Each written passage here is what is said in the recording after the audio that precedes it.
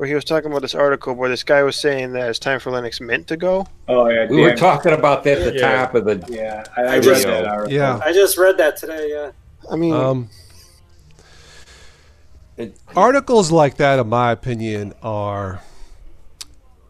they don't help. They don't help the Windows new. I mean, for people like me or like us who are a little more experienced, look, if Linux Mint goes away, it would be a blow in my opinion, but it wouldn't harm me, because I'll find another user-friendly. It's not that big of a deal for me, but there are potentially, again, 1 billion Linux customers, Windows users who use Windows 10 and Windows 7 potentially can come to Linux.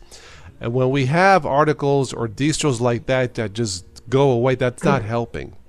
That's not helping the potential family of Windows, Windows folks who want something potentially better than Windows 10. And if Linux Mint goes away, it would be a blow to them, not to me, But that's my opinion. Well, I guess here's my thoughts on it. Linux Mint, back in the day when I was first getting started with Linux, like Linux Mint, or like as an alternative to GNOME 3, Linux Mint is snappy, it's fast, it's stable, and I think it's a different enough of a project to not be called like an Ubuntu clone.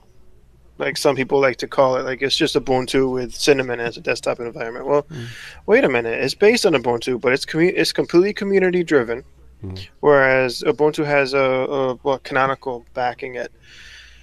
And so, like, I think that Linux Mint is completely community driven, which means that its users think it has a place in the world, right? Because they're the ones supporting it. And there's nothing wrong with Ubuntu based. See, I think DT don't like it because it's stable. You can't have that. No, I'm just kidding. But I mean, I saw the article. I saw the point of the article about trying to make Cinnamon just a Ubuntu flavor, but for someone like me who just over 12 months ago started with Linux Mint, I found Linux Mint to be completely usable out of the box.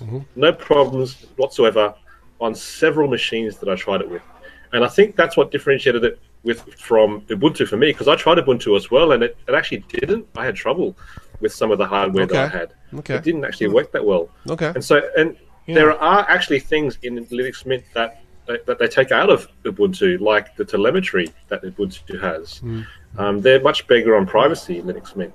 And so, like Ben says, there's enough of a differentiation. Whilst I saw the point of the article, I think that they've taken it a little bit too far, because if you told someone to install Ubuntu and then install Cinnamon Desktop or another distro and install Cinnamon Desktop, a new user's not going to know how to do that.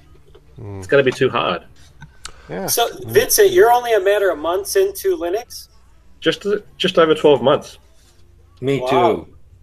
Well, oh, really? I didn't know that. Yeah, I probably got a year and a few months. I mean, I feel like I'm babysitting. Go, Vincy, go. No, just kidding. Well, hey, I feel a lot better. In a year, I'm golden. I'll be. There you go. Yeah.